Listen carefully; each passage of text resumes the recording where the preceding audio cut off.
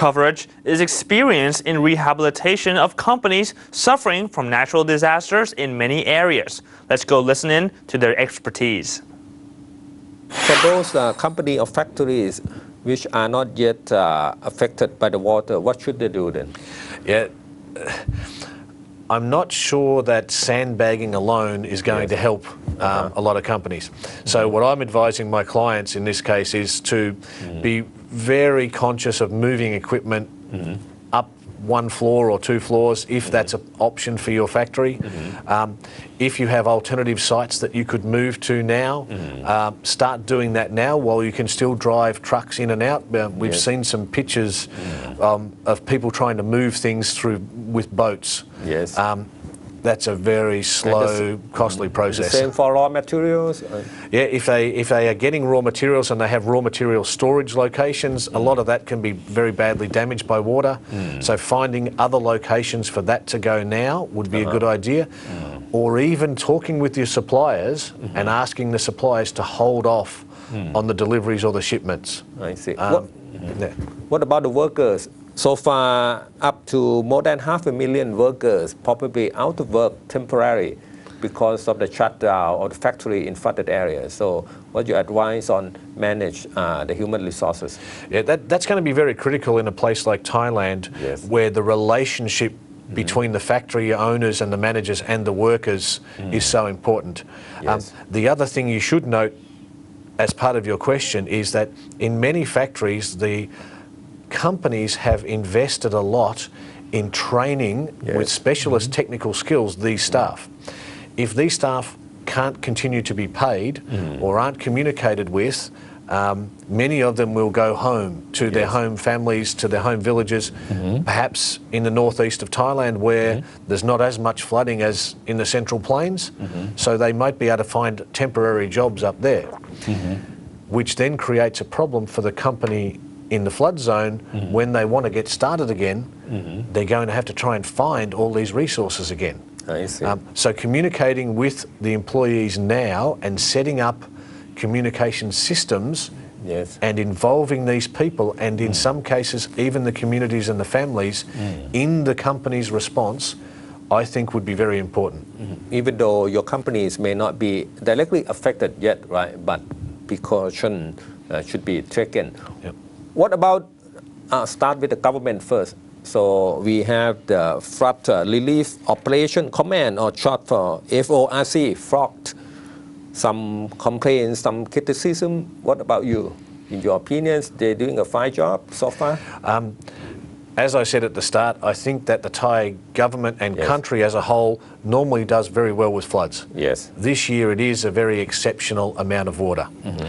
However, I think that some mistakes have been made within the government groups, and I think that's my biggest concern, is that at the moment there seem to be multiple government groups running the crisis, providing resources, and critically providing communication. And some of the communication messages don't match. I advise my clients and my companies, one person is in charge, one person does communication. And that's what I would be advising the government to be doing here. There should be one group. I don't mind whether it's the FROC or the BMA or some other groups. There should be one group running this. There should be one person in charge, and there should be one communication person doing all of the communicating on the public, at least in the public media. I see. So at least it's still not too late to... I think that some of the water, from what I've been told about Thailand's geography, some of this flood water may stay for some considerable time. So I think this crisis is not a 1 or a 2 day crisis. This is going to last for some time. Weeks, so it's definitely months. not too late. I see. It could be months. I see. So what is your estimated timeline for the business recovery process now? You have any idea? The customers that I've spoken to already, some of them lived through the 1995 floods, and but this one is worse. They're telling me that this one is probably twice as bad in terms of level of the water for them, and so they're expecting something like 2 months before their factory will be dry or no water, drained completely, and then they're going to have to start ordering equipment and so on and so on. They think for their rebuilding their factory, they would be operating, they would take another 3 to 6 months after the water leaves. So my estimates for most factories now are something like 3 to 6 months. From now? From now.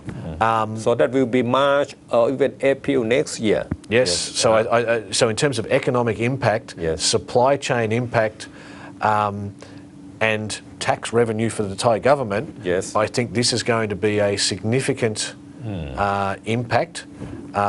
Some sort of slowdown of the economy. I'm not a detailed economist, so I can't say whether it's 1% or 2%, but I think it's certainly more than zero.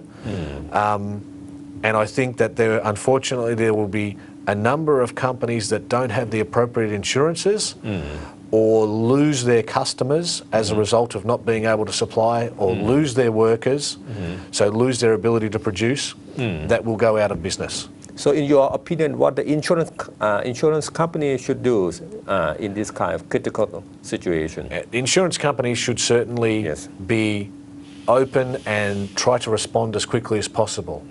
However, the typical response for an insurance company, for a factory type client of theirs, is that they're going to send loss adjusters to come in, assess the damage, advise the client, help them recover as quickly as they can. It's actually a very good service that they provide.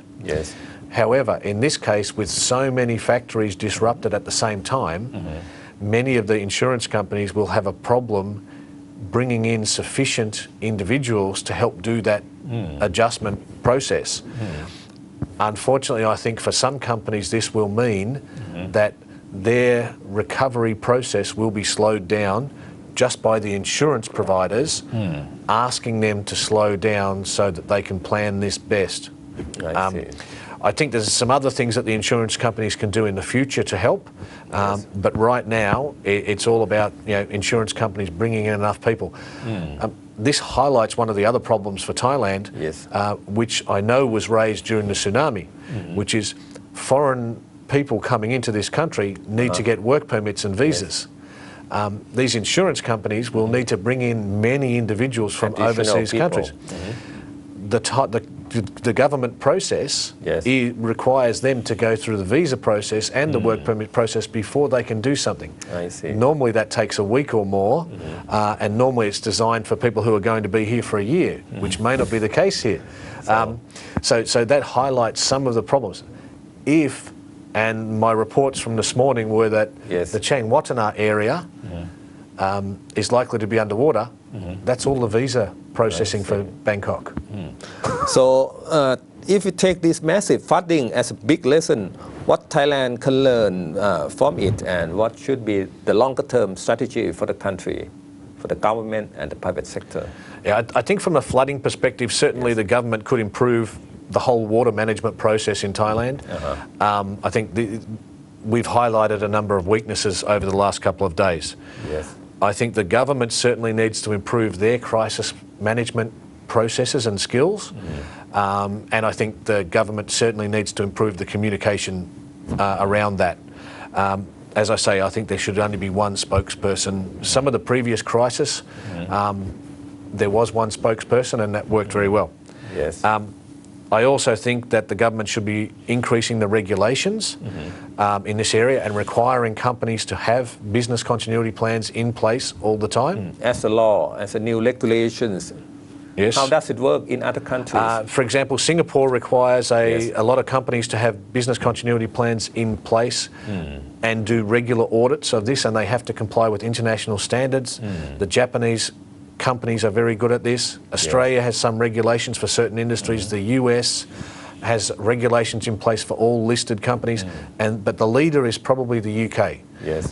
England has in place some of the strongest laws for business continuity, and they have the most skilled individuals in teaching people how to do this. For example, if you are a listed company on the stock exchange of Thailand, you must have a business continuity plan in place every year. Audited, doing an exercise at least once or twice every year, training your managers. So you know what to do when there's a disaster like this one. Correct. And I should say there that no planning or exercises will ever work exactly how you think. But just the training for the management team in thinking about these processes gets them better prepared for these scenarios in the future. I see. So thank you, Mr. Andrew, for joining our program during this critical time. No problem. Thank you very much. Follow Towards 2015, open up to the ASEAN market every Wednesday and Thursday from 10:30 to 11 p.m. on ASEAN TV. And you can also follow us online via Facebook only on ASEAN TV.